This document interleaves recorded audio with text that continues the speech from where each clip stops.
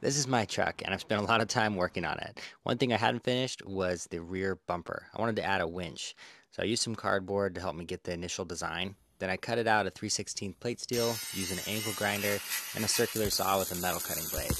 Welded this together, ground down all the welds to get it nice and smooth, and then added some paint to finish it off. Of course, got to throw the winch in there. Man, I'm really happy with the way this project came out. It really completes the design of the flatbed and the camper together, and I'm really happy with the final result. I still need to wire up the winch, and I need to figure out what gauge wire to use, but overall, really stoked.